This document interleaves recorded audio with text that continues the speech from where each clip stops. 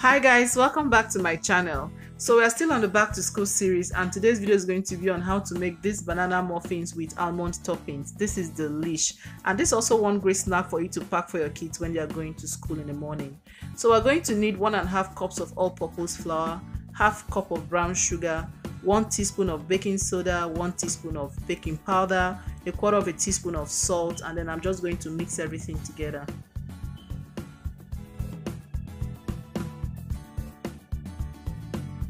Next, I'm going to mash 3 ripe bananas with the aid of a potato masher. You can also use a fork to do this.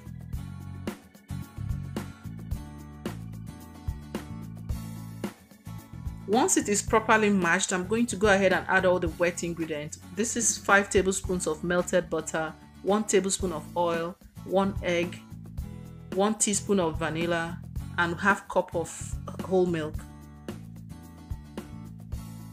Stir very well and then pour it into the dry ingredients and then mix everything together.